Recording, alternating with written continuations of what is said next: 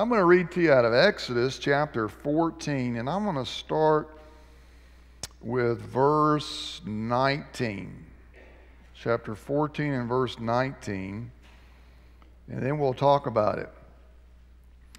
And the angel of God who went before the camp of Israel moved and went behind them, and the pillar of cloud went from before them and stood behind them. So it came between the camp of the Egyptians and the camp of Israel. Thus it was a cloud and darkness to the one, and it gave light by night to the other, so that the one did not come near the other all that night. Then Moses stretched out his hand over the sea, and the Lord caused the sea to go back by a strong east wind all that night, and made the sea into dry land, and the waters were divided. So the children of Israel went into the midst of the sea on the dry ground, and the waters were a wall to them on their right hand and on their left. And the Egyptians pursued and went after them into the midst of the sea, all Pharaoh's horses, his chariots, and his horsemen. And it came to pass in the morning watch that the Lord looked down upon the army of the Egyptians through the pillar of fire and cloud, and he troubled the army of the Egyptians. And he took off their chariot wheels, so that they drove them with difficulty. And the Egyptians said, "Let us flee from the face of Israel, for the Lord fights for them against the Egyptians." And the Lord said to Moses, "Stretch out your hand over the sea, that the waters may come back upon the Egyptians and on their chariots and on their horsemen." And Moses stretched out his hand over the sea, and when the morning appeared, the sea returned to its full depth, while the Egyptians were fleeing into it. So the Lord overthrew the Egyptians in the midst of the sea. Then the waters returned and covered the chariots, the horsemen, and all the army of Pharaoh that came into the sea after them, and not so much as one of them remained. But the children of Israel had walked on dry land in the midst of the sea, and the waters were a wall to them on their right hand and on their left. And so the Lord saved Israel that day out of the hand of the Egyptians, and Israel saw the Egyptians dead on the seashore. Thus Israel saw the great work which the Lord had done in Egypt. So the people feared the Lord and believed the Lord and his servant Moses. I thought about using this passage of Scripture today when I came across this in my quiet time while I was in California, because it also, the text correlated with something that happened in my life that I was going to share with you while I was there in California. But before I do that, let's lead up to this Red Sea experience. You know, the Israelites had been in bondage for over 400 years, in fact 430 years. And finally God sent a deliverer by the name of Moses to deliver them from slavery and bondage so that he could serve them and become their people and take possession of the promised land. Before they could leave, though, they had to make a decision for the Lord. And that decision was to put the blood from the sacrifice of the lamb or the goat and put it on the three sides of the lintel of the door, on the top and on the sides, so that when the death angel came and killed all the firstborn, everyone in that home with the blood on the doorpost, the angel of the Lord would see the blood, and so he would pass over, hence Passover. In fact, this story has been told for 3,500 years now. The Hebrews still to this day, when they celebrate Passover in the month of Nisan, they relate this story. And of course, God wanted them to do that so that they could tell the next generation, so that they would not forget, so that they would remember what God had done for them. And of course, we share the same story as well. Now, we don't celebrate Passover anymore because Christ fulfilled all the feasts. So you don't need the picture or the type when you have the real thing. And of course, we have the person of Christ, and we don't do that anymore because he fulfilled all of that. So the death angel passed over. He only passed over the homes of those who had faith. It didn't matter whether you were an Egyptian or an Israelite. If you didn't have the blood on the doorpost, the death angel would have killed the firstborn in your home. The Israelites needed to make a decision of faith for the Lord before they could go on. This Red Sea experience, some have associated it with their baptism. In fact, in 1 Corinthians chapter 10, the Apostle Paul even says they were baptized into Moses when they went across the Red Sea. Of course, Hebrews chapter 1 tells us we have someone so far superior to Moses, and that is the Lord Jesus Christ. And we were baptized not into Moses, we were baptized into Christ. When we made the decision to be covered by the blood, if I can use that terminology. That's a decision that has to be made before you can go on with the Lord, before baptism can occur. And you want to know that you know that you know that you've made that decision. You want to know that you know that you know that when you die you're going to heaven, that your sins are all covered right now, that they are all forgiven right now. You don't want to be the kind of person where you say, I hope I'm going to go to heaven someday. No, you want to be the kind of person that says, I know I'm going to heaven. Why? Because I'm covered under the blood. Because I've made a decision to place my faith in the Lord Jesus Christ, to receive Him into my life.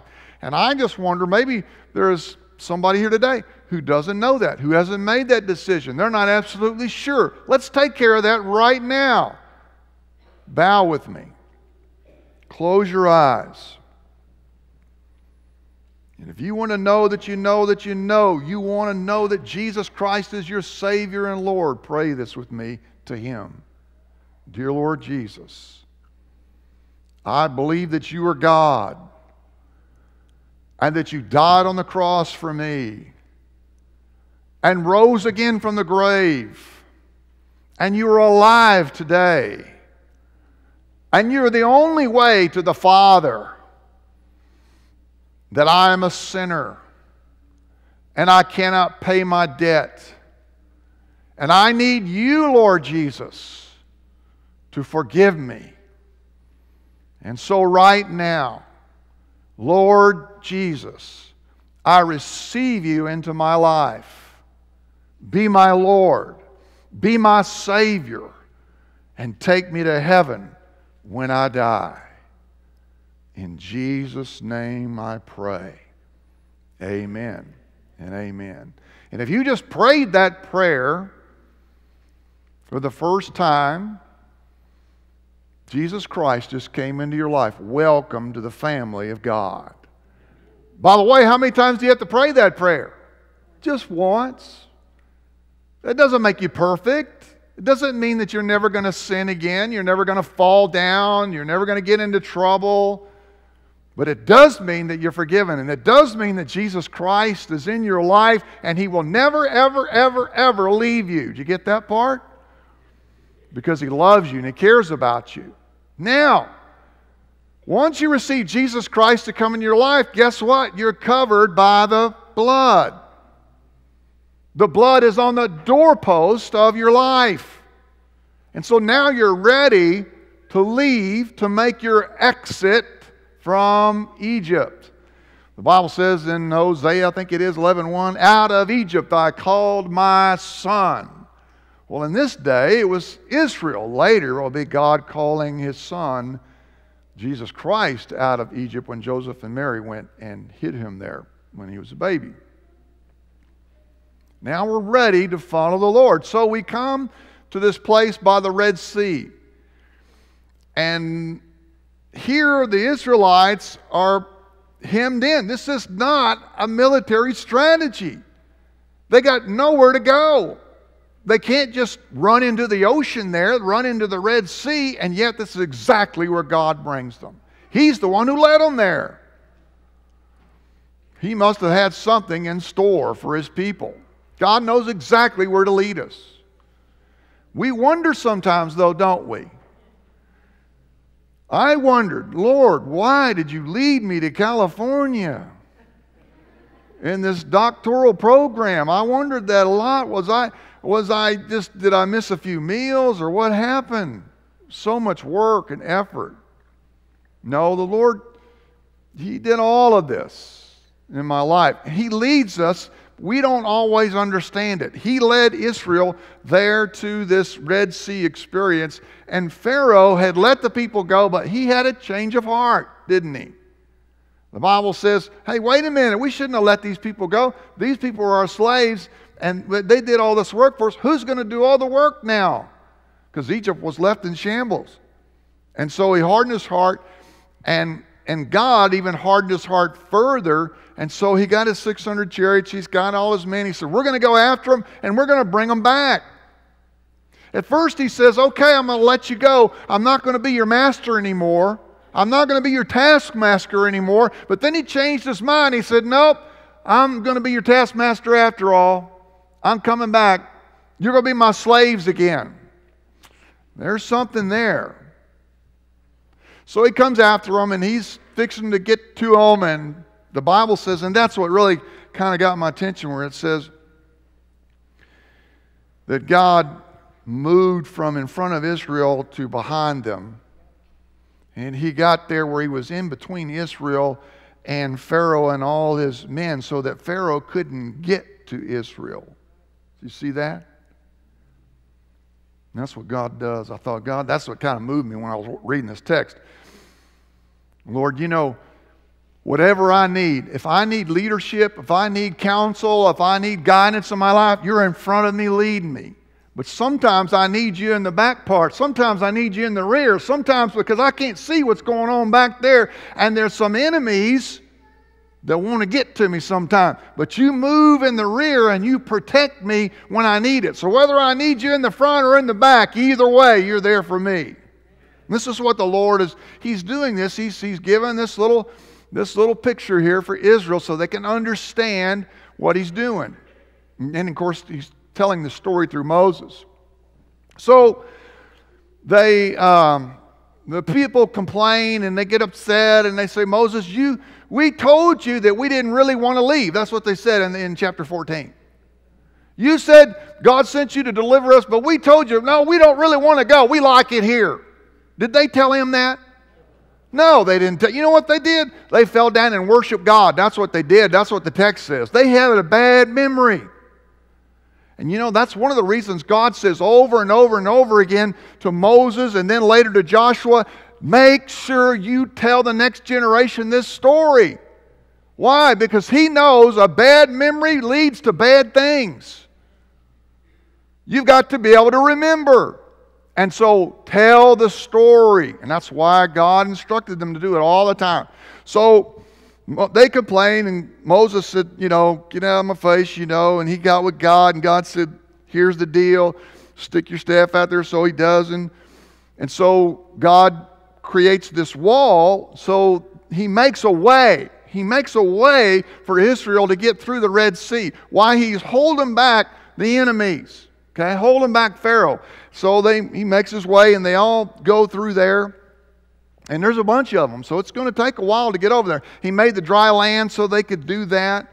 They get across, and so then, when they're across, then God lifts His Spirit up so that Pharaoh and his men can chase after the Israelites. And so they are chasing after them now, and they get into the middle of the Sea of Galilee, the Red Sea, but the Israelites are already on the other side. They're already safe, and so what does God do? We all know the story. So He crashes the water back in, and it catches all of Pharaoh and his men. And then the Bible says, you remember how I slowed down my speech? And the Bible says, and what did Israel see when they looked at the seashore? A bunch of dead Egyptians. That's what they saw. Now, God wanted them to see that. Okay? Now, let's go back to my story in California. So, been working on the doctorate thing, so it was time for my oral examination. So I've been working on my paper since January of 16. That's a long time to be working on a paper. And I got rejected once, my prospectus, and then I turned it in again, and they really liked what I did the second time.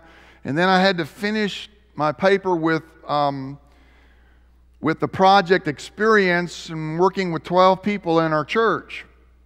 So we did that this past summer, and then I had to write about my evaluation and my analysis and the implementation of what we did. Did I do what I said we were going to do in my prospectus? And tell me what happened. Analyze it. Evaluate it. So I had to do all that kind of stuff. So then what you have to do when you finish all that, you turn it in, and if they decide that it merits an oral examination where you can defend it, then they'll come back and say, yes, okay, you can come on this date and defend it. Well, my date, they came in the middle of the third week in September, and they said, your date is October 18th. Be here at 8:30 in the morning in Ontario, California. There was no plan B. You just be here or else. So I said, okay. So I went out there a week in advance because they could ask me anything. I mean, I got all this Greek going on, all this research, all these professors, all these books, all these journal articles. A lot of the stuff that I wrote was a year ago. I don't even remember what I wrote. So I had to get in the library all day, and I had to, because they could ask me anything, and I had to be ready to defend it and not look like an idiot. And my life was on the line. So I'm in there all day studying. As I got closer to the oral examination, something happened. I started to worry. I know. Y'all were praying for me. It wasn't working.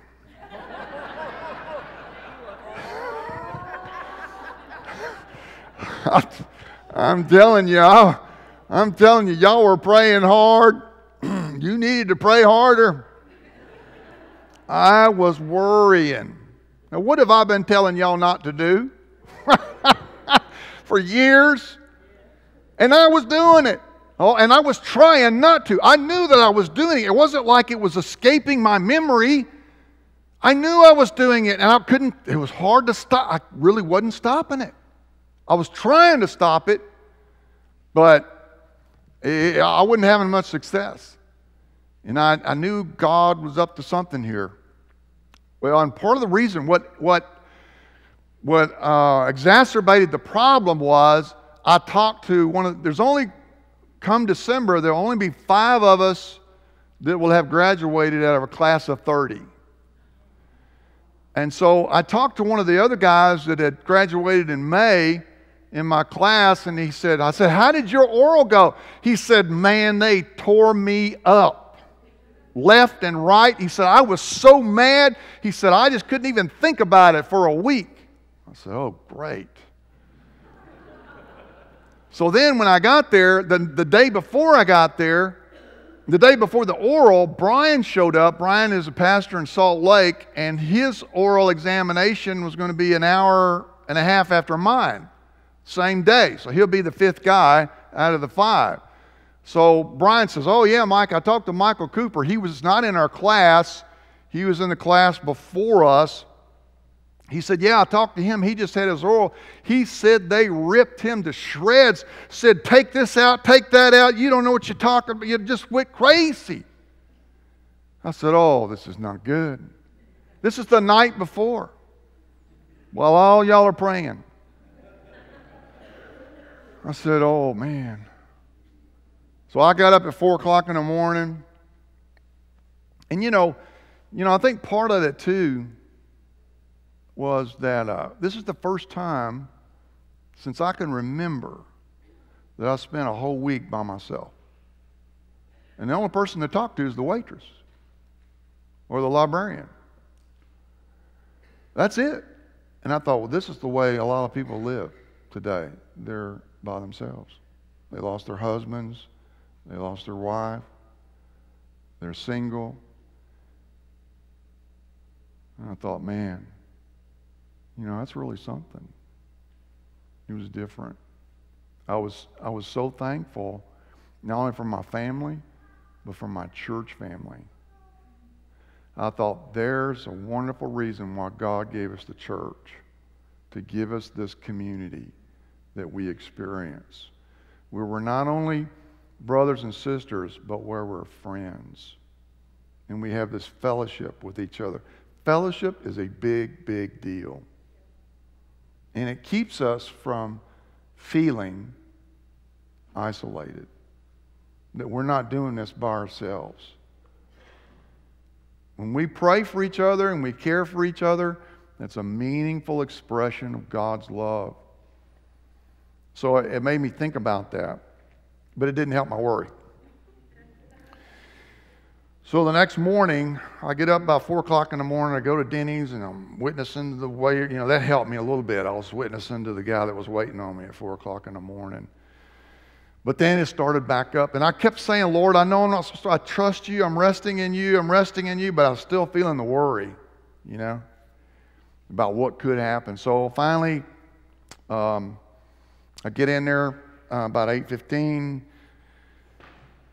Dr. Wiarda comes in, he's the New Testament professor. Dr. Watson comes in, he's the chair of the committee, he's the Old Testament professor. Dr. Wilson, who's the director of all the D-Man program, and they sit there, and I'm going, boy, you know, what's going to happen?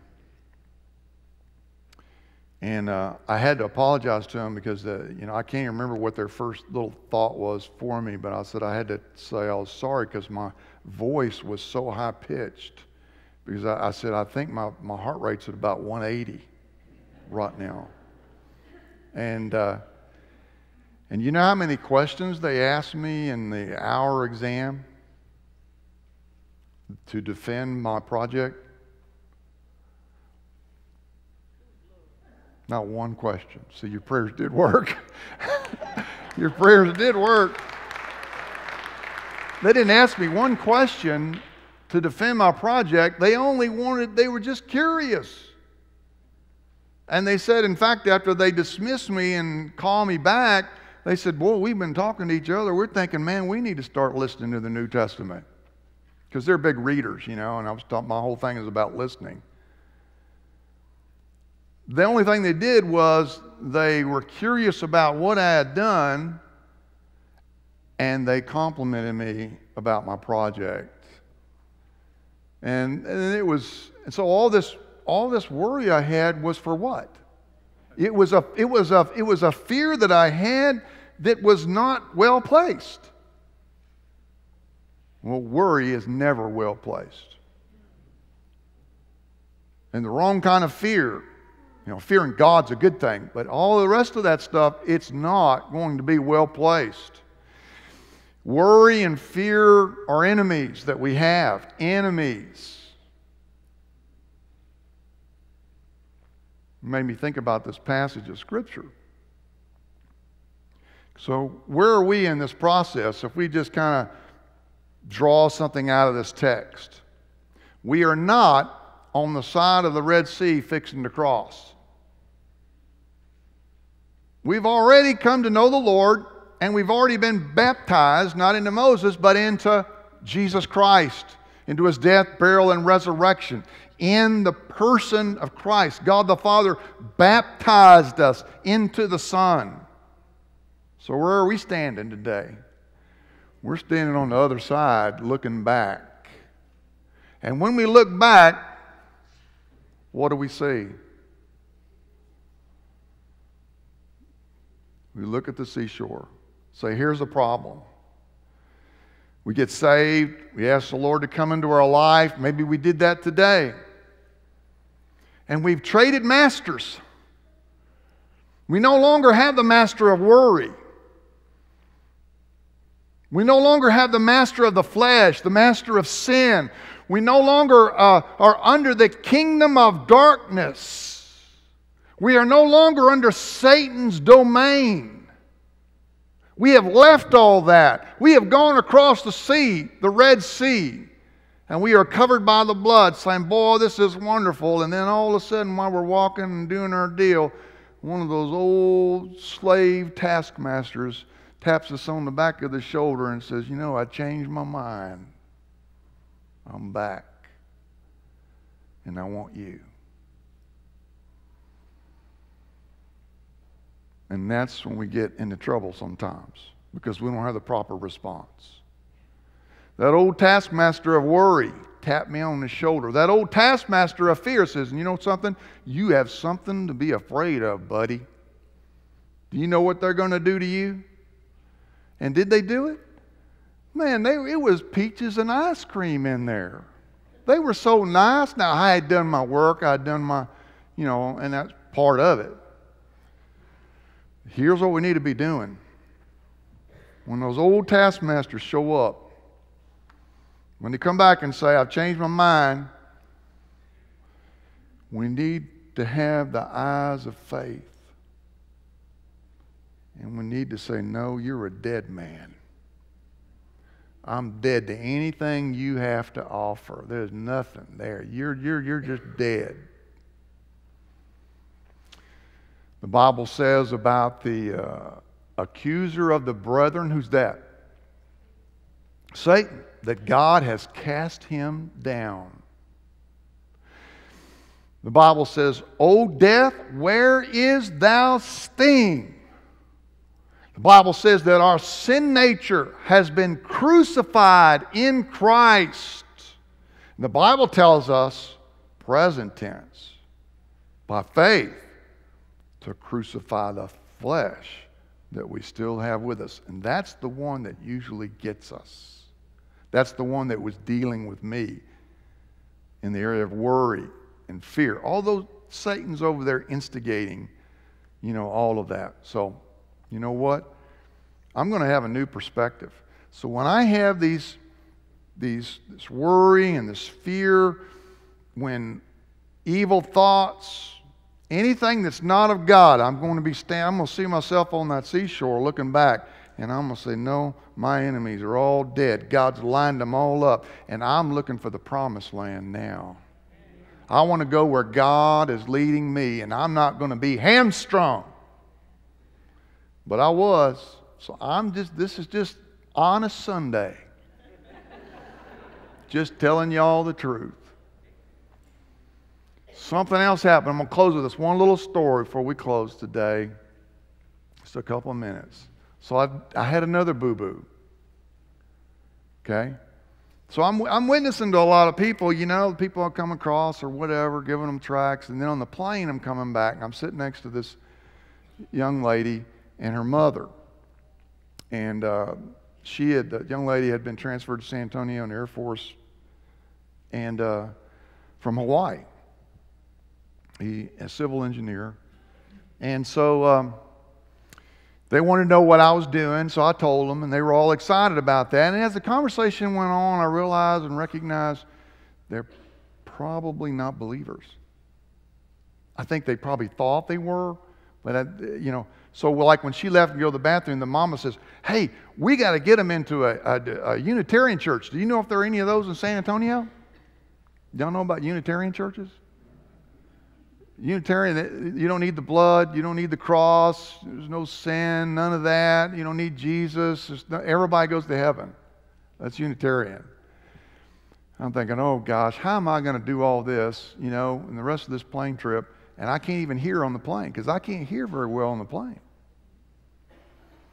And I saw all these obstacles. And I thought, well, maybe I can just give her a tract when they get the baggage, because I didn't have it on my pocket or anything. And they got away from me, and I didn't give them one. And the Lord said something to me, because all this is about learning.